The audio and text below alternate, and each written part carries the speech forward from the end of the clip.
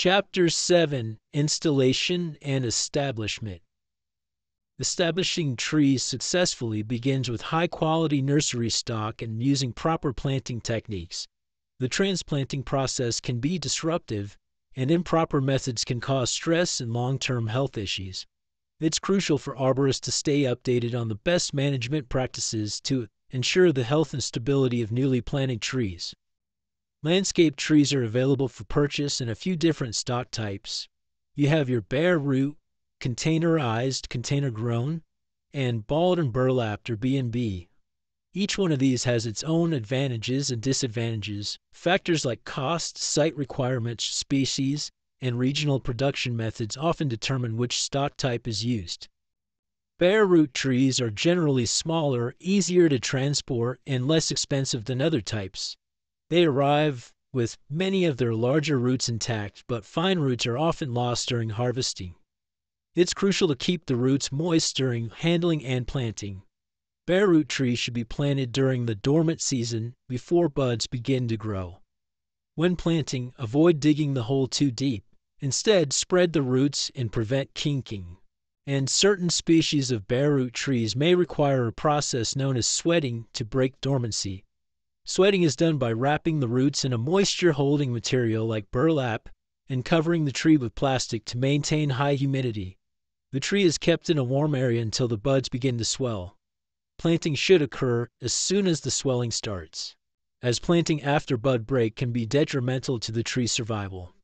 Alright, so now we have containerized and container-grown trees. Many trees are sold in containers. Container-grown trees have intact root systems, and if properly maintained can be planted at any time of year when the ground isn't frozen.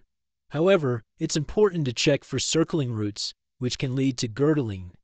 If you find circling roots, they should be corrected before planting.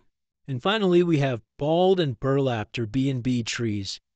They are field-grown, dug with a portion of their root system intact and wrapped in burlap. Handling B&B trees requires care to keep the root ball moist and to avoid damage. Synthetic burlap should be removed to allow for proper root growth. Additionally, larger trees often come in wire baskets, which should be partially removed to prevent future root girdling.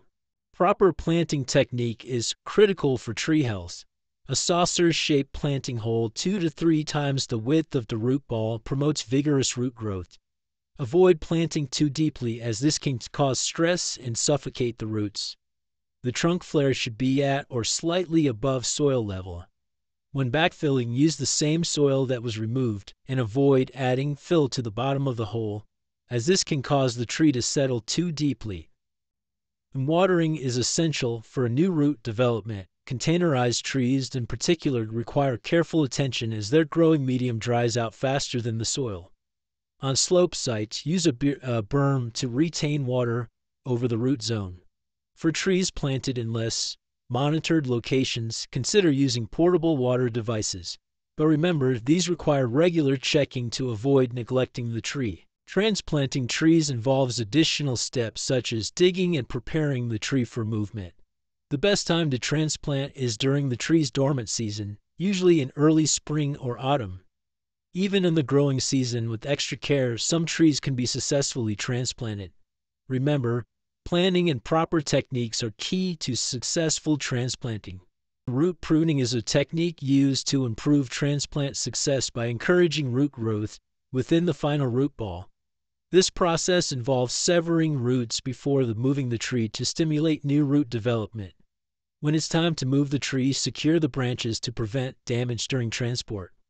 The size of the root ball is typically determined by the tree's caliper, with adjustments made based on species and soil conditions. Now let's talk about preparing the root ball. Start by making the first cuts around the perimeter of the root ball using a sharp spade or shovel. This step is crucial to ensure clean cuts and prevent root damage. If you're using machinery like a backhoe or trencher, initially dig the ball slightly larger than the final size to avoid tearing roots. The final shaping and cut should always be done by hand. As you encounter larger roots, cut them cleanly with loppers or a saw. Some experts recommend sterilizing tools with alcohol or bleach to minimize the risk of disease transmission. For larger trees, consider additional support like drum lacing with manila rope or even boxing the tree on site before moving it. Once the root ball is secured, undercut the tree. Use a crane or another mechanical device to lift the tree, making sure to place chains or slings around the root ball, not the trunk. Trunk lifting can cause serious damage to both the trunk and the root ball. And when you're transporting, protect the tree by patting the trunk and loosely wrapping the crown with burlap to prevent drying and wind damage. Special permits might be required for transporting large trees on public roads, so plan ahead. Tree spades are large angled blades that form a root ball by cutting through the roots. Ensure that the tree spade is centered around the tree for a uniform root ball. Avoid using tree spades for trees that are larger than the spade's limitations. After digging, break up any glazed surfaces in the planting hole to encourage root growth. Palms are generally easier to transplant, limited only by the size of the equipment that you have. They rely on stored water in their trunks, which makes younger palms harder to transplant than mature ones. Keep the root ball moist and consider wrapping it in burlap if replanting is delayed. For species like sable palms, you could actually remove all the fronds before transplanting and it will increase the survival rate. The hole that you dig for palms should be wider than the root ball but not too deep. Using backfill from the hole helps maintain consistency in the soil structure. Avoid planting palms at different depths to create uniform tops, as this stresses the plants. Large palms may require crane for planting, and slender stems may need bracing. Transplanting often leads to significant root loss, causing transplant shock. Proper watering is key to recovery. Monitor soil moisture by checking the root ball and surrounding soil. Water deeply and slowly to moisten soil up to 1 foot deep. Avoid overwatering, which can displace oxygen in the soil and harm the tree. And mulching helps retain moisture, reduce competition, and improve soil structure. Organic mulches like shredded bark or hardwood chips are preferred for their nutrient benefits. Apply 2 to 4 inches of mulch around the tree, extending it out at least 6 feet in diameter. Avoid piling it against the trunk, though, because that can cause bacterial or fungal infections. Not all newly planted trees require staking. However, if stabilization is necessary, use flexible, broad materials to avoid girdling the trunk. Guy wires can be used for larger trees, but they should be attached low on the trunk to allow for natural movement and taper development. Make sure you regularly check and remove the stabilization materials after one growing season. Tree wraps, once commonly used, are now known to cause more harm than good by trapping moisture and fostering fungal growth. If wraps are necessary, choose light-colored, breathable materials. Plastic or metal mesh guards can protect the trunk from animal damage and mechanical injury. Remember to remove or replace them as the tree grows.